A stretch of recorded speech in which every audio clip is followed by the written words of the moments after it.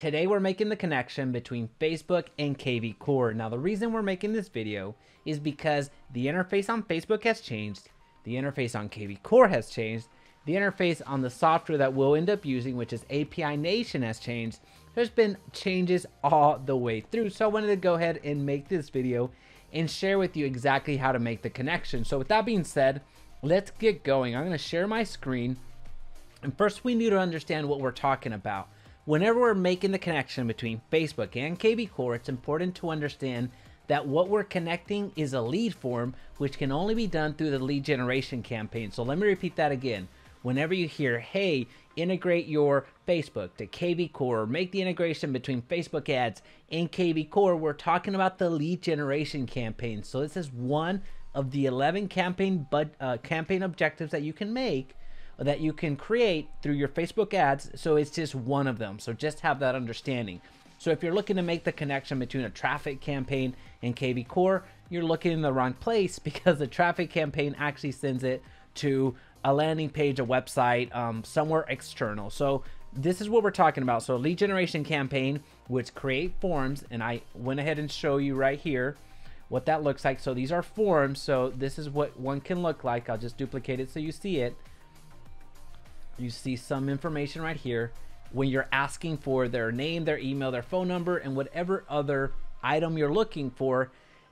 This is a form. Then this can only be created through the lead generation campaign. So just make sure that you are aware of that, so you know what you're connecting. So it's very important that you understand the differences. So again, when you're connecting your Facebook ads, the Facebook over to kvCORE, you need to create a lead generation campaign, and then two, you need to create this form, which you're going to ultimately connect back with. So you see here, Dallas just listed YouTube copy. So that is what I'm using right here. This is the form that I'm creating.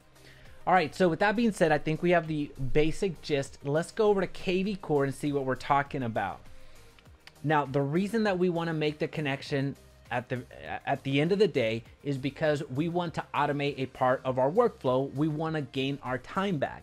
And in order to do that, whenever we launch the campaign over on Facebook and we start generating leads and start generating a good amount of contacts, we don't want to manually come into kvCORE and put in the name, the email, and the phone number and all that other stuff. We want this to be done immediately and automatically. So then emails can go out, texts can go out, tasks can be created, so we're reminded to follow up with our leads. We want that already in our system, ready to go. So we don't want to have to log into Facebook as soon as a lead comes in and then find that number, type it into our phone, and then call. We just don't want to do that. So that is why we're doing this. Now, I want to just show you the shell of how this happens before I actually show you the integration. Now, you may be thinking, well, Jaime, man, this is turning out to be a long video. It's necessary because you have to understand you have to understand where everything is coming from in order for you to troubleshoot anything down the road. If things change within kvCORE again, if things change within Facebook, you have to have this understanding. So having this principle, this foundational understanding is extremely important. So let's just take the whole case study of, I launched a Facebook campaign, and it's a lead generation campaign which has a form, and I'm collecting names, emails, and phone numbers. Now, whenever I run that campaign, I want my leads to receive a list of homes, or I want my leads to receive additional information on property that I'm advertising. How does that happen? Well, number one is you're going to come here to the marketing center. You're going to go to smart campaigns, which is already highlighted right there. So I'll show you all marketing real quick. So you see that the interface has changed quite radically. So that's the smart campaign. I'm sorry, that's the all marketing, but we're going to go to smart campaigns, and you're going to see templates right here. The templates is an email that you create. So whenever you go to add template, you create an email. This is what you can do. You can see it doesn't really look great. So although it's a new interface, it's not perfect. You can use the advanced editor, which is going to show a little bit different. There we go. That's a lot better. So you can start making your first email, make it pretty and all that fun stuff, right? So anyway, you're going to name your template, and you're going to name the subject. So a subject that your people are going to see, the leads are going to see. So you're going to create a template. You're going to create as many templates as you want, which means as many emails as you plan to send. You can do the same thing with your text. You can create a text template, a task template, a call template, all that fun stuff. So first you're going to create the templates. So these are emails that you're going to send out, but think of it like you're creating the ingredients, or you're gathering the ingredients. When you put everything together, you're going to do that on the campaign section. So here, when you create a campaign, now you're pulling in now you're creating essentially you're going to start creating the recipe, putting everything in together. So you see, start a campaign when a lead is new, lead is transferred, hashtag is, specific date occurs. So when you go to hashtag is, you can put YouTube video. So whenever this hashtag gets triggered, and you're going to see how to add this trigger here in a bit, you're going to go to next. That's going to be a buyer lead. You're going to name that campaign YouTube video, and then just going to put description. You can go to next. You can go to finish. All right, so you see YouTube video right here. Actually, I have two of them. How does that happen? All right, so this is actually good because I messed up right here. So I actually put a hashtag, so it's double hashtag. Forget that I did that.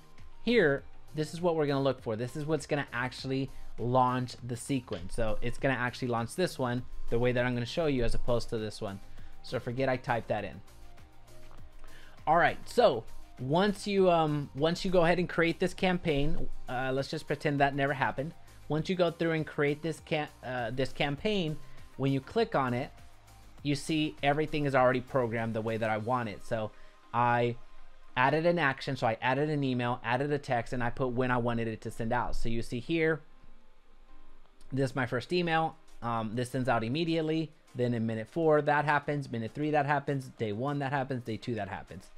So you see all this stuff right here. So again, just giving you the very basic blueprint before we go and make the connection. Now I want to go and make the connection so you understand what we're doing this.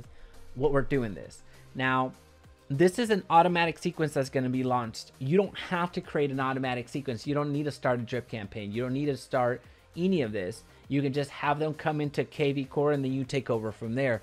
But the beauty of this is that you have the ability to create certain actions beyond that. So now we're going to make that connection. We're going to go to Marketplace, and we're going to use this software called API Nation. So API Nation is a free way for you to connect Facebook to kvCORE. So remember our lead generation campaign, which we're going to have a lead form there. That's what we're pulling the information from into kvCORE, and we're using API Nation to do this. Now there is another way, which is through Zapier, and I'll make sure that I link that up here somewhere so you see the Zapier way to connect. But for our purposes today, we're just going to make the connection right here. So we're going to go to that. We're going to put in our contact information or our login information. And now what you're going to do is you're going to sync kvCORE and Facebook lead ads. That's the entire thing that we're doing. Now, since I already have the connection made here, there's nothing really for me to do. However, I want you to see how it's going to look for you. So I'm going to connect another Facebook lead account. And if you made it to this part of this video, this shows that you are really serious in trying to make this connection. So I want to help you out as much as possible. You can continue as Jaime Resendiz, which is going to be your personal profile, and that's what's going to happen. That's what you need. However, if you have multiple Facebook business pages, hear me out, please.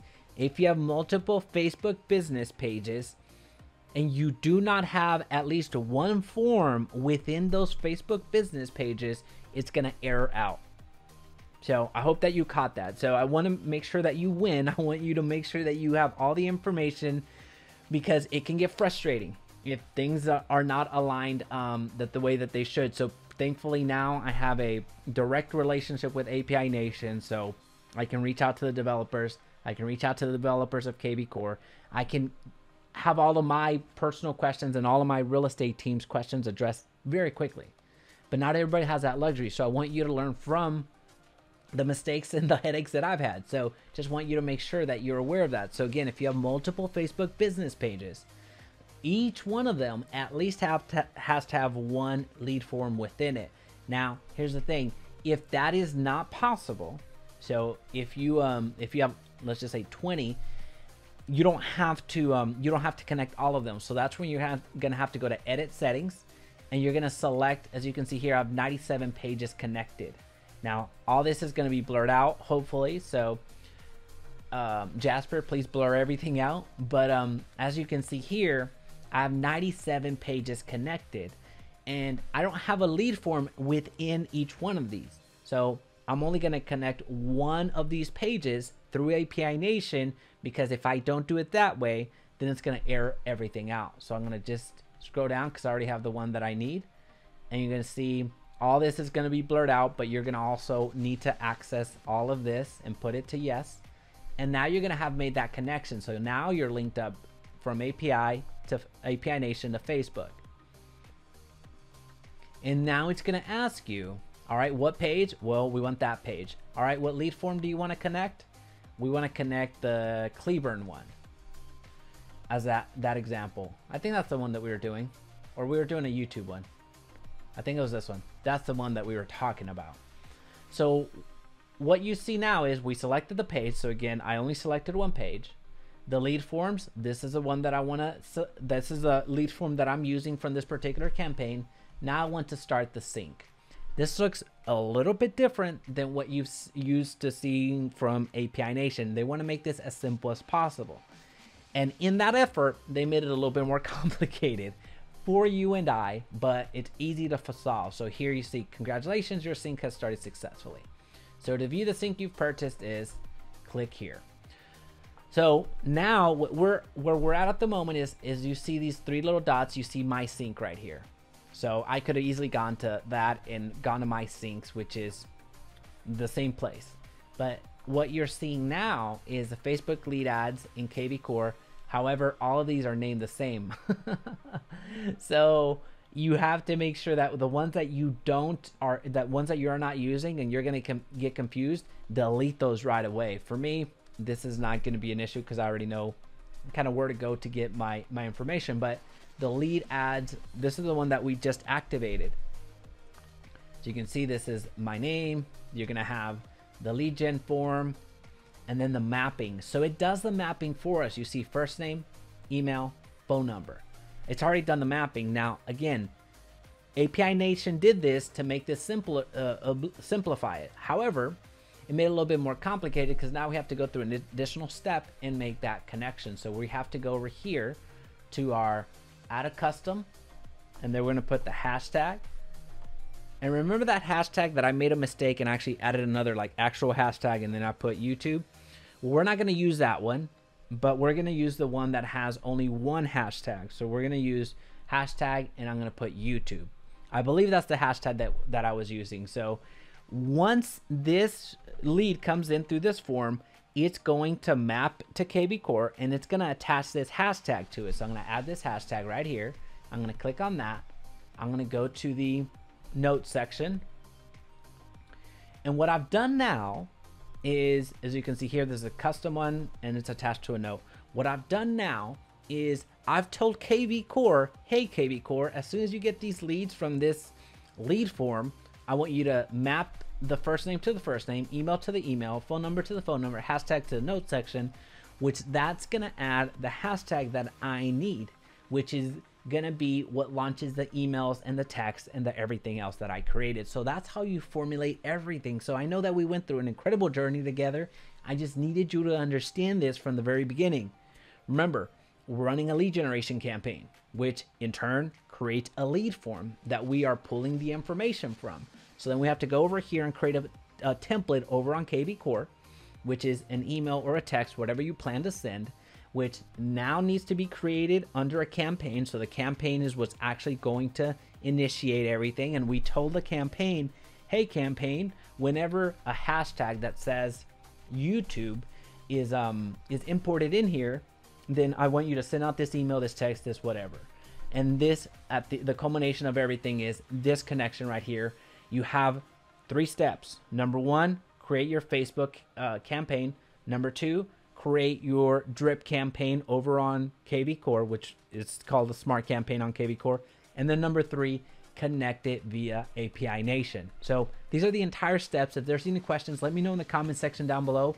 Also, now would be a fantastic time to subscribe for more information just like this. and even more advanced. So any subscriptions and any notification, turning on of the notification bell is greatly appreciated. I'll catch you on the next one. Bye.